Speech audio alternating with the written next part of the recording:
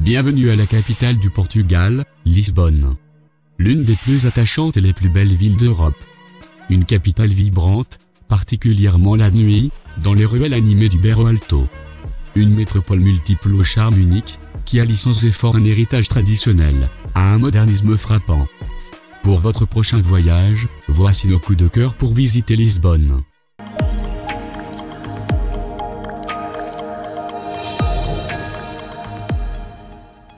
L'aquarium de Lisbonne. L'un des plus grands aquariums d'Europe, avec plus de 15 000 créatures marines de 450 espèces. Il est centré autour d'un réservoir central principal, et de plusieurs habitats plus petits répartis sur 2 étages. Il présente à la fois les écosystèmes terrestres et marins. Cette attraction est un arrêt populaire, lors des circuits en bus à arrêts multiples à Lisbonne, qui comprend des guides audio en plusieurs langues. Vous pouvez même passer une nuit ici, et dormir avec des requins.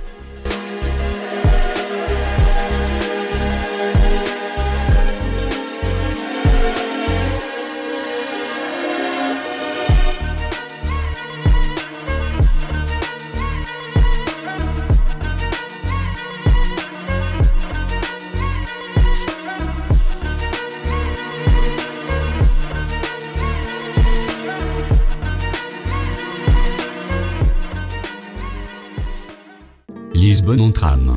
La ligne 28 pour l'Alfama. Empruntez cette ligne de tram mythique, qui offre le plus beau parcours qui soit à Lisbonne. Une véritable machine à remonter le temps, à travers les quartiers de la ville, grâce à Alfama et Chiado.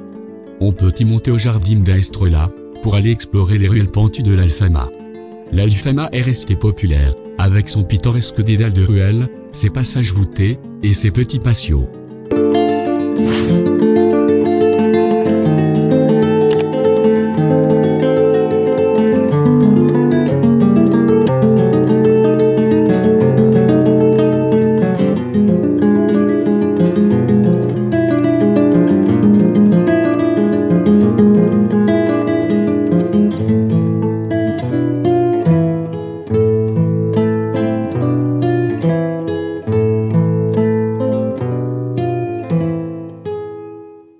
Les stufs à Fria. Les serres froides du Parc et du Hard 7. Un lieu étonnant, situé au nord de Lisbonne, qui forme une véritable oasis de fraîcheur en été, ou un lieu pour se réchauffer en hiver. On peut y faire une balade agréable au fil des allées ombragées, au milieu des plantes exotiques et des espèces rares, au son des cascades, ou du clapotis des fontaines. Selon les Lisboètes, celui qui n'a pas vu les stufs à Fria aux 4 saisons, il ne connaît pas Lisbonne.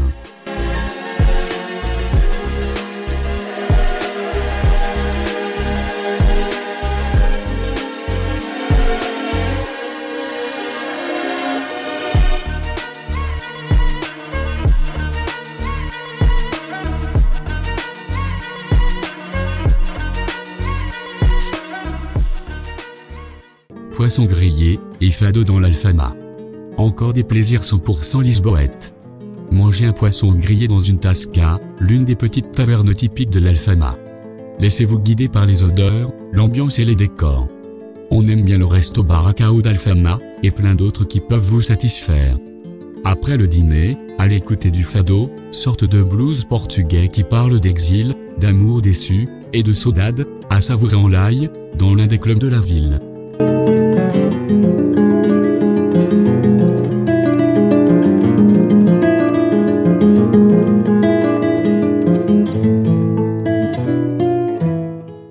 Un après-midi à la plage près de Lisbonne.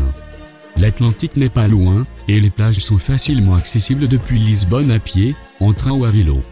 Les petites stations balnéaires de Casquet et Estoril, à 20 km de Lisbonne, ont leurs plages, dans une ambiance de vacances.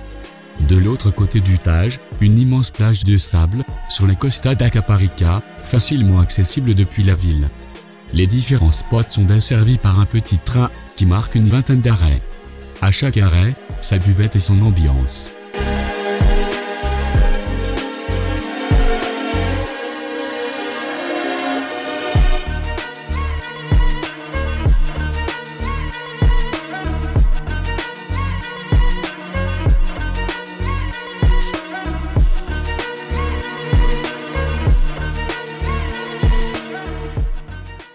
Monastère des Hiéronymites. situé à l'ouest de Lisbonne, dans le quartier de Bélem, à l'embouchure du fleuve Tage. Aucune dépense n'a été épargnée lorsqu'ils ont construit ce chef-d'œuvre de l'architecture manuelle et gothique en 1502. Inspiré par Vasco de Gama, qui est enterré ici, avec d'autres grands navigateurs du passé. Un témoignage monumental de la richesse des découvertes portugaises à travers le monde. Comme la tour de Bélem, il est un exemple significatif du style manuélin.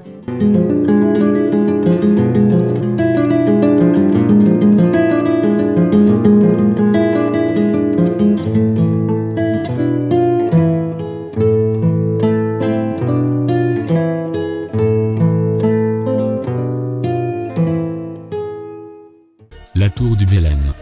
Une tour du XVIe siècle, qui sert de monument, à l'ère de la découverte du Portugal sur terre et sur mer. Construite sur les bords du Tage, entre 1514 et 1519, par le roi Manuel Ier du Portugal, pour garder l'entrée du port de Lisbonne. Elle a été inscrite sur la liste du patrimoine mondial de l'UNESCO en 1983, conjointement avec le monastère des Hiéronymites.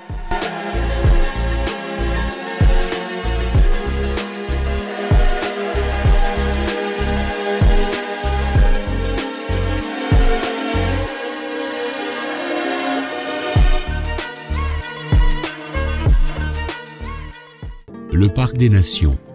Toujours en périphérie, un visage différent de Lisbonne, qui a surgi de terre à l'occasion de l'exposition universelle de 1998.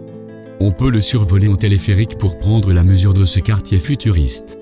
Il y a des espaces verts dans le parc, des promenades piétonnes, des œuvres d'art disséminées un peu partout, mais surtout l'océanorium, un navire aquarium posé sur l'eau.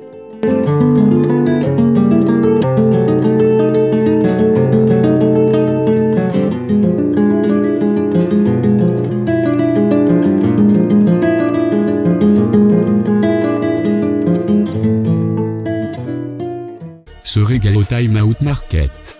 L'un des meilleurs endroits pour se régaler à petit prix, dans la capitale portugaise. Sous une somptueuse halle de verre et d'acier, le Time Out Market du Mercado da Ribeira abrite de nombreux stands, où tous les chefs prodigieux de Lisbonne se sont réunis. À vous de faire votre choix, entre un plat d'Henrique Pessoa, chef de l'Alma, ou Alexandre Silva, qui officie habituellement d'Endroits, chez Bicado Sapato.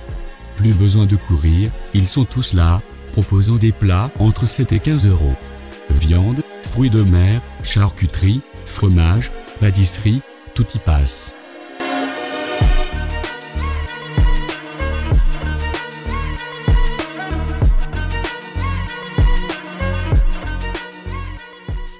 Les trésors du musée Calouste-Gulbenkian. Niché dans le magnifique parc de Palava, le musée Calouste-Gulbenkian fait partie d'un des plus prestigieux centres culturels d'Europe. La fondation Gulbenkian, qui organise toutes sortes d'activités culturelles, concerts et expos. Il est réputé pour ses collections d'art oriental et d'art décoratif, mais aussi sa section consacrée à René Lalique. Le musée étant excentré, comptez une bonne demi-journée pour le visiter. Après la visite, faites un tour dans le magnifique jardin botanique de la fondation.